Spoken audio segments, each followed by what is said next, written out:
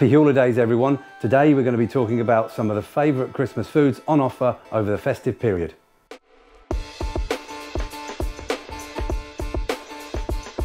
Ho ho ho Huelers, we're here today in the Huel kitchen and we're going to talk about some of the Christmas foods you can have and maybe some more healthy choices. But do remember that Christmas is a time for relaxing, enjoying yourself, so if you want a treat, have a treat, you know, chill out a bit, just don't overindulge.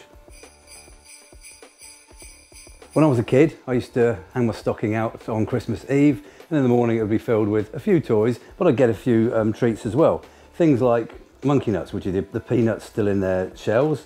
These were great little snack foods and I used to love munching on them on Christmas morning. Great source of nutrition, they're rich in fibre, they've got some protein, and also rich in some omega-6 polyunsaturates and a number of B vitamins, especially things like choline.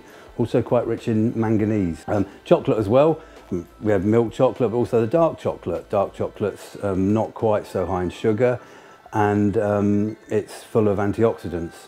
And always used to get a Satsuma, or I know traditionally it was an orange in Britain as part of your stocking filler.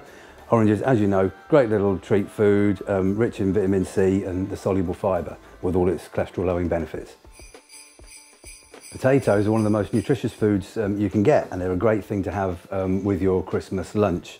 Here we've got a mixture of different types. We've got mashed potato, which is great, easy to eat, mopping up the gravy. We've got, you could have a boiled potatoes or a roast potato, but if you do roast potatoes, it's best to dry roast them and not get all the fats in there. Or sweet potatoes are a great thing as well. Remember, sweet potatoes have got the slow release carbohydrates in them, as well as all the other nutrient benefits of potatoes, which include, very rich in vitamin C, some of the B vitamins and the insoluble fibre, which is great for your digestion. And with your Christmas lunch, have plenty of veg. We've got a few veg here that are commonly consumed with a Christmas dinner. We've got runner beans, green beans, parsnips and Brussels sprouts. Now, no Christmas dinner is complete without Brussels sprouts. So they're highly nutritious, packed with vitamin C, some B vitamins like choline, riboflavin, and pantothenic acid, B5, as well as minerals like potassium.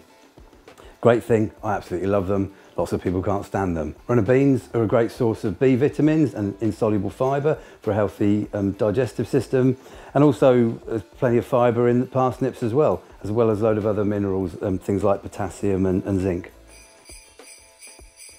Here we've got a few Christmas sweets. Got biscuits or cookies if you're not from the UK. They're a great little treat to have, just again in moderation. We've got Christmas cake or Christmas pudding.